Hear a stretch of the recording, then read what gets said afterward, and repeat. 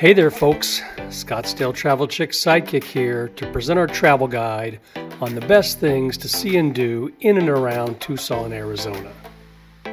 In this video, we'll cover all the top sites in Tucson, along with some dining and nightlife suggestions, and then we'll top it all off with the best day trip ideas around the area.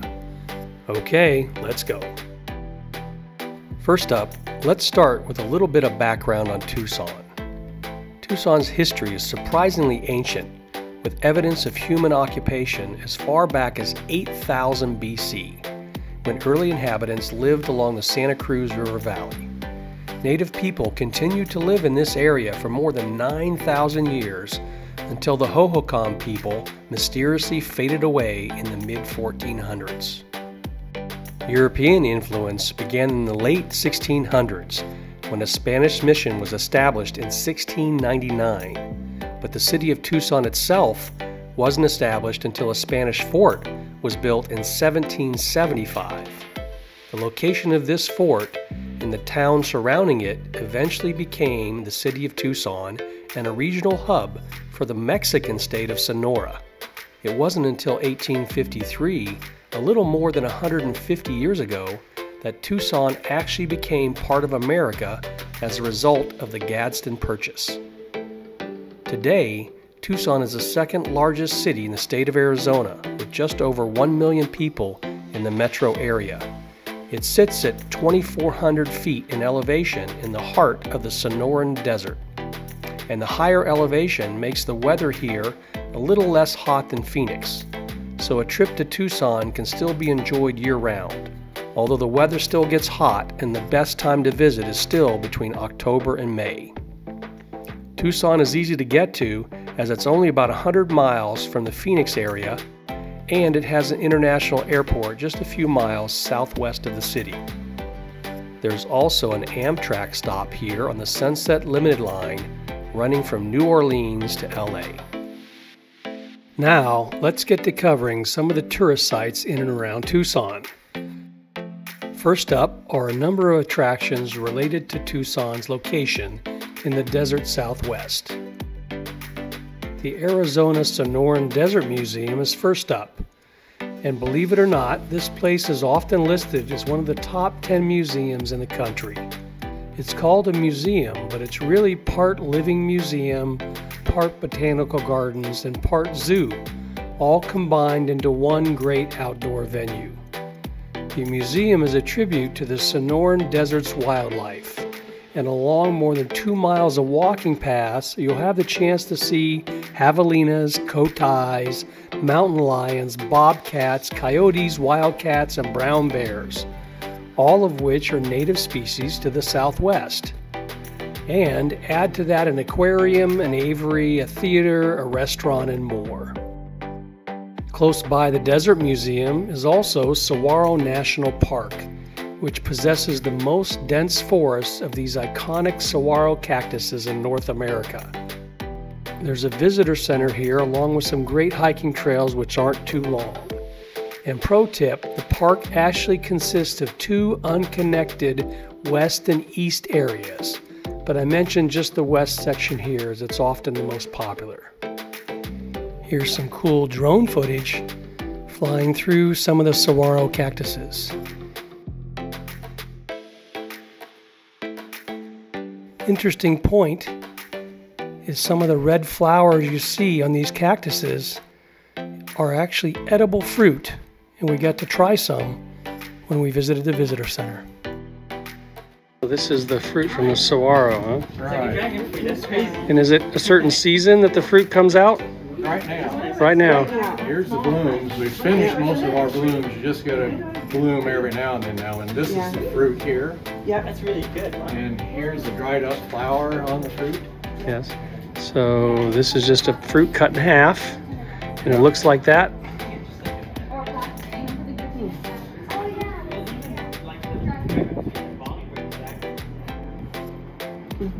What does it taste like? Like real seedy. Yeah. It's real seedy, but you can eat the seeds with it. Finally, northeast of downtown is Sabino Canyon, which has some of the most spectacular desert scenery in the area, along with some water and waterfalls, and it's a great place for hiking as well. But if you're not one into hiking, you're also in luck, as there's a dedicated tram ride here which takes visitors along a 7.5-mile paved road to experience much of the scenery without getting your britches all sweaty. Pro tip here, you'll need a National Park Pass, which is $5 a day and can be also used for nearby Mount Lemmon. Outside of all these natural attractions, there's also some man-made attractions worth exploring as well. First up, the Pima Air and Space Museum is here, and it's one of the largest non-government funded flight museums in the world, featuring more than 350 historic aircraft spread across 80 acres and 6 indoor exhibit hangars. A separate tour can also be booked here called the Boneyard Tour, and in that tour you can explore over 4,000 mothballed airplanes sitting in the dry desert heat. But just a note, an application must be submitted in advance to take the Boneyard Tour. If you're into local Hispanic culture, then maybe consider exploring one of Tucson's barrio districts. One of the best preserved is Barrio Viejo or Barrio Historico. It's just south of the convention center and it's best explored on foot. It has a distinctive Mexican village feel to it, with some brightly colored adobe homes mixed in among some less well cared for buildings here and there. El Tiradito Shrine, or the Castaway Shrine in English, is also in this barrio and somewhat famous as the only shrine dedicated to a sinner in North America. The story goes that in the 1880s, a young man had an affair with his mother-in-law, and when he was caught in the act, his father-in-law shot him. He stumbled outside the house and died. The shrine now marks that place, and people still burn candles and leave offerings here every day. If you want to get out and get some exercise, then consider the Loop, an extensive system of multi-purpose bike paths surrounding Tucson. There are more than 130 miles of paved multi-use trail open for biking, walking, horseback riding, and more. It might not seem too exciting, but it's pretty famous in Tucson, and it's perhaps the most popular attraction for outdoor enthusiasts. Finally, just south of town is Mission San Xavier del Bac. It's one of the oldest Spanish missions in the West, founded in 1692. And it's an impressive sight with its pure white facade against the hot desert backdrop. It's a great example of Spanish colonial architecture, and it's a National Historic Landmark. The mission that survives today is the oldest European structure in the state of Arizona. At one time, it lay abandoned in the 1800s, but over the years, it has been restored to what it is today. In fun fact, you can still attend weekly church services here, and best of all, the entire place is free to explore.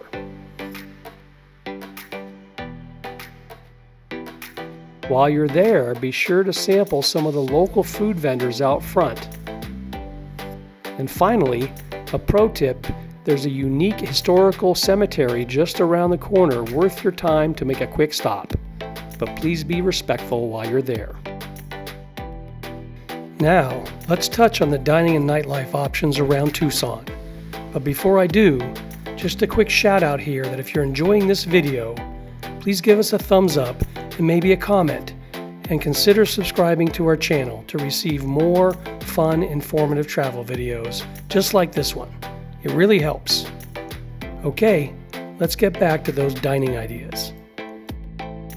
Bet you didn't know, but Tucson is a UNESCO certified city of gastronomy, notable for its 4,000 years of Mexican and Native American culinary heritage. There are lots of places to choose from, some fancy and some not so fancy, so get out and explore. But I'll mention 4 favorites here. El Charro is famous in Tucson and perhaps around the country, as it's the place that the chimichanga was first invented. And it's the oldest Mexican restaurant in America in continuous operation by the same family since 1922. It's definitely worth a stop. Laco, not so far away, has been voted one of the best outdoor dining choices in Tucson.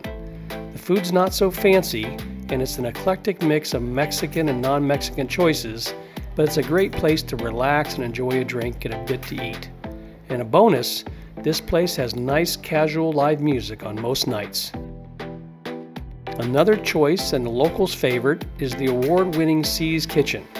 It's one of the more upscale options in town with a menu inspired by 6 culinary regions around Mexico, and there are currently 3 locations around Tucson. For a little slice of street food paradise, check out Taqueria Pico de Gallo, a family-run business that's been serving up great food in a very basic place for more than 30 years. Now let's talk some nightlife. In terms of Tucson nightlife, there are primarily 2, maybe 3, areas worth considering. Perhaps the most popular and well-known area is 4th Avenue. It's the largest concentration of bars, nightclubs, and live music spots in Tucson, with many long-standing favorites such as Maloney's, O'Malley's, The Shanty, Bison Witches, The Surly Wench, and more. Congress is the second nightlife area to consider. Again, there are a number of places here, but perhaps the most famous and popular is Hotel Congress, with its Club Congress and outdoor live music area.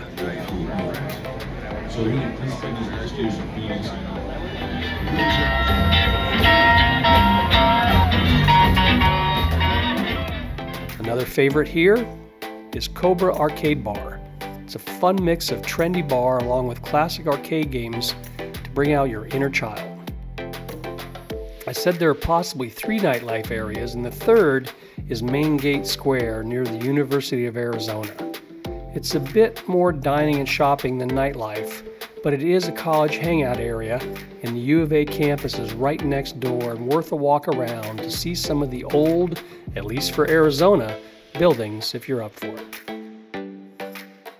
Well, we've touched on just a few things around the city of Tucson, but Tucson has so many more things to offer just a short drive from town.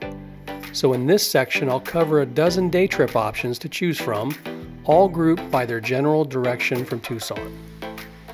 To the southeast of Tucson, you'll have 5 options.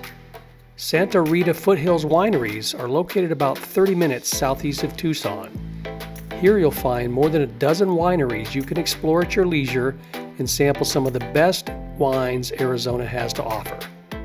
Bet you didn't know Arizona has a wine region, huh? Karshner Cavern State Park is another 30 minutes southeast and is well known as perhaps the best living cave system in America and is considered one of the top 10 cave systems in the world. Plus, it's only been open to the public since 1999, and they limit the number of people who visit. So, be one of the few in the world to see it. Tombstone is another 1 hour southeast of Tucson, and it's the famous Old West boom town, where you can visit haunted buildings, graves of famous outlaws, and see the reenactment of the famous shootout at the OK Corral. Finally, another 30 minutes further still is the town of Bisbee. It also makes for a pleasant day trip, and it's a long-time mining town which has reinvented itself as a tourist attraction and artist community. There's a walkable downtown to explore, as well as the very popular Copper Queen Mine Tour. To the west of Tucson, you have 3 options which you can do all in one day if you want to pack things tight. They are the Mission San Xavier del Bac I mentioned earlier. It's just 10 miles south of town. From there, you can take the back road loop through the desert to the Arizona Desert Museum I also mentioned earlier. And finally, just past that is the western region of the Saguaro National Park, which I also mentioned. All 3 of those can be done in one day trip loop.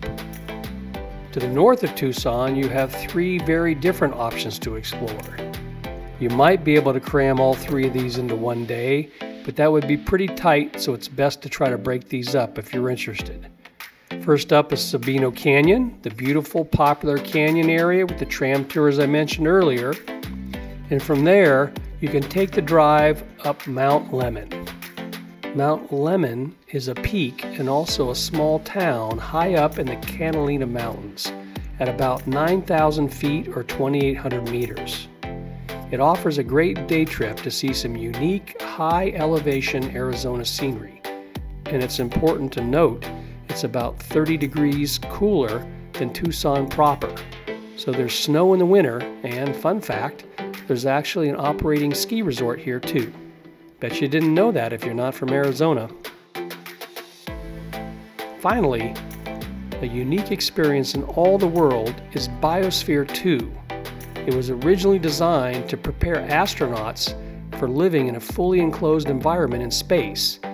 And today, it's Earth's largest fully enclosed and sealed human-centric terrarium, covering over 3 acres. Finally, directly south of Tucson, you have 2 more options worth considering. The Titan Missile Museum is only 30 minutes outside Tucson, and it's where you can tour a real-life nuclear missile silo which used to house a Titan Minuteman ICBM. The museum was part of a larger and very desolate field of silos in the southwest that would have been a hub for nuclear war with the Soviet Union had it ever happened. Today you can tour it and see what it would have been like to live and work here 24 hours a day, 7 days a week. Finally, how about visiting another country from Tucson? The small city of Nogales, Mexico is a little more than 1 hour south of Tucson, and you can drive there, park, and easily walk across the border crossing to experience some real-life Mexican culture, shopping, food, and souvenirs. Be sure to bring your passport for this one, though. Well, there you have it, folks. Our visitor guide for the best things to see and do in and around Tucson, Arizona. We hope you enjoyed. Please let us know what you think in the comments section below, and please consider following us for more informative travel videos just like this one. Until next time, see you later.